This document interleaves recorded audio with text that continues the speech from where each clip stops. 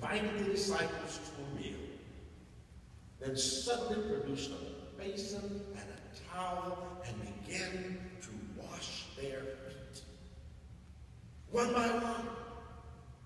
And then coming to Peter, and Peter said, Lord, you'll never wash my feet. Jesus said, unless I wash your feet, you have none of me. And the scripture says, when he had finished washing their feet, he put on his clothes and returned to his place and said, do you understand what I have done for you? You call me teacher and Lord, and rightly so, for that is what I am. Now that I, your Lord and teacher, have washed your feet, you also should wash one another's feet. I have set you an example that you should do as I have done for you.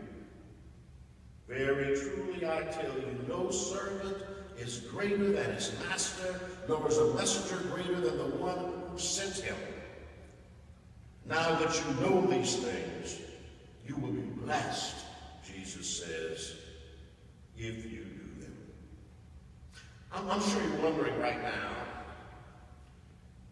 just why I've chosen this particular text for this pastoral anniversary celebration of Christian ministry thing. Why would I choose this text that talks about bathing dusty feet to highlight and honor my sister and friend? Well, I'm glad you asked. I've done